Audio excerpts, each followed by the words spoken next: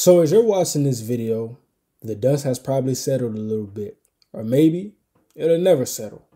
But we got to talk about Dan Campbell. Did Dan Campbell cost the Detroit Lions a Super Bowl run? That's the burning question of the day. It's going to be the burning question for the next couple of days. And what I want us to do is have the most honest, logical, and open-minded conversation that you will see on this platform about the topic at hand. I'm not going to call for anyone's job, but what I want us to do is look at each situation analytically. Let's look at it objectively. Let's have an open mind about this thing and think about what Dan Campbell was thinking, but also what are the repercussions if you don't get a fourth down conversion in some of these spots which you went for it on fourth down. Now, I want to preface this by saying as well, if you've watched this football team at any point during the season, I always say it in all of the videos when talking about this team. It's three things that the Detroit Lions pride themselves on. It's determination, nastiness, and grit. And along with those attributes comes a level of gutsiness and pridefulness that we see displayed by Dan Campbell on the sidelines and in his decision making.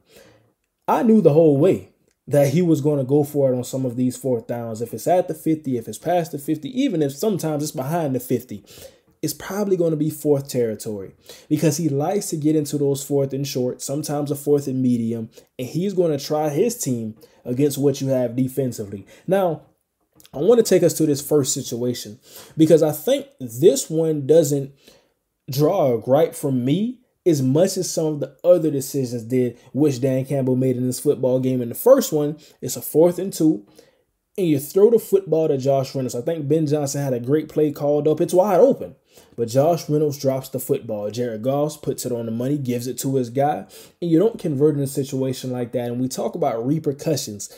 If you don't get this fourth down, what will it cost you in the long run?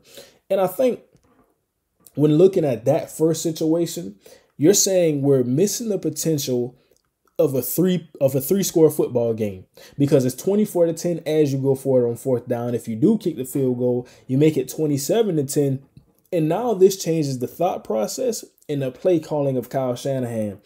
He doesn't have to go down there and get 2 touchdowns, but he has to go down there thinking, okay, how can we score quickly enough to save room to get another touchdown or the game-tying field goal? So that's one thing that I'm looking at, but I don't think that play or that drive right there really hurt you when you went downs. Now, after that, we have to understand and dive into the flow of the game a little bit. The San Francisco 49ers started to heat up on offense. Brock Purdy was starting to scramble. He was hitting on all cylinders. He was hitting George Kittle. Christian McCaffrey was running the football. Then you had the touchdown by Brandon Ayuk. So we say, okay, defensively, we got to get back on our pivot. We got to understand some of these things and get some stops in this football game if we want to bring it home.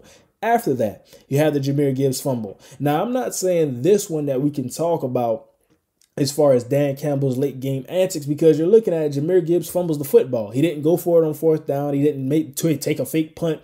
This was a situation where we say, okay, it's a fumble. We chalk it up. Now, after that, you have another play. Josh Reynolds dropped the fourth down conversion. Then he dropped the third down conversion right there in the second drive after the fumble. So I'm saying, okay, we're seeing the flow of the game. Christian McCaffrey, he goes down there. He scores the football. Right here, you're knotted up. And then after that, you get a field goal by the San Francisco 49ers. They take the lead. It's a 27-24 football game. And this is where I start to have my gripe with Dan Campbell. Because like I said, we have to look at each situation analytically and objectively. All situations aren't weighed the same, but I think this one for me was weighed a little bit heavier than some of the others. You're down 27-24. You get into the San Francisco 49ers territory. It's about 4th and 3, and you go for it once again. Now, I think right here with this one, you try to target Amon-Ra St. Brown after he just caught the football on third down. I would have took 3 right there. Understanding that you got Badgley at kicker, you're feeling pretty solid about the situation. Worst comes to worst, the San Francisco 49ers, they go down, they kick a field goal. Actually, they scored after you didn't get the fourth down, but worst comes to worst, you're thinking, okay, they go down, they kick a field goal, we're down by 6. But this is where we step into the flow of the game, and we look at it like sometimes the analytics of the football game, they're going to tell you one thing. Okay, it's 2 minutes left. Maybe we should go for the 2-point conversion here because we can get the onside kick. Those are the type of advanced and third level stats that you can get into if you have an analytics guy on your team. But I'm thinking from a logical football standpoint, our defense isn't playing the best football. Christian McCaffrey just scored. Brandon Ayuk just scored. Brock Purdy is heating up. George Kittle. These guys are leaning on an offensive line, and they're playing good football. Why would I put my defense in the situation where we don't get anything out of the drive? Now, I'm not saying because you go for it in San Francisco's territory, it's not like you went for it in your own territory and you put the defense on a short field. That's not what you're looking at right here. But it's about the mindset of it all. The momentum. A defense is getting gashed. They're getting tired. And we get into the opposing team's territory. We got to leave with something.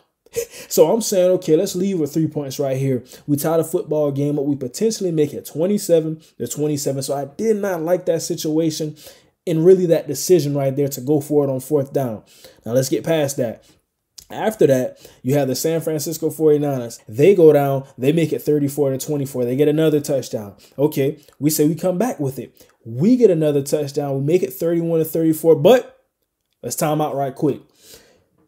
I don't understand why after you ran the football with Dave Montgomery, we call that timeout right there. These are where we have the conversations about what is the best decision in a late game situation.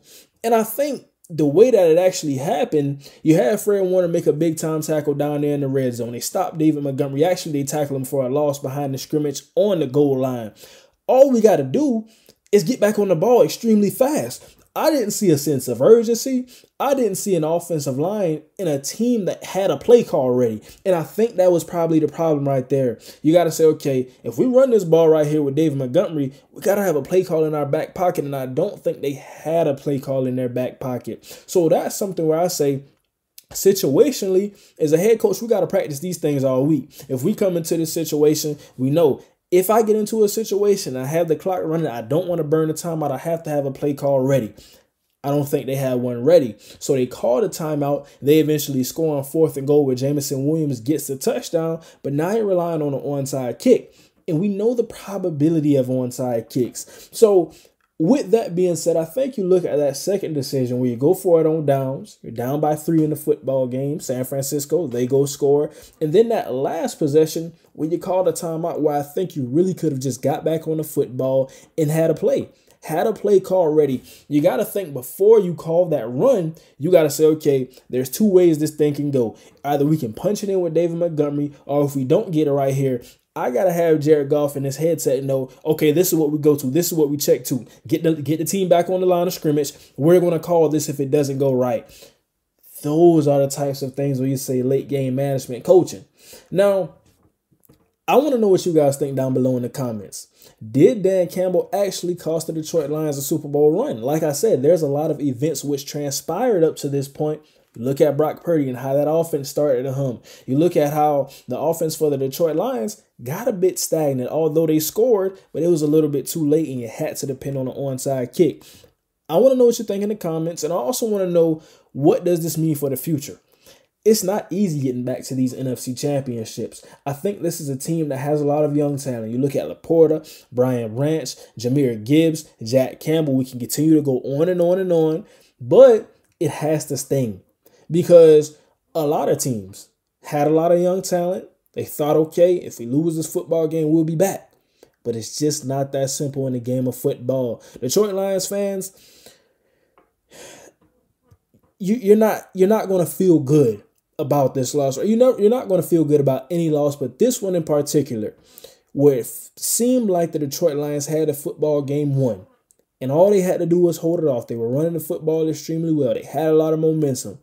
And the San Francisco 49ers, due to some part, mishaps by the Detroit Lions, came back into this football game. That's going to do it for today's show. I want to know where we're at with Dan Campbell. Where are we at with some of these decisions that he made in the second half? Thank you for watching as always. We're on the road to 10,000 subscribers. Don't forget to like, comment, and subscribe. And now, yeah.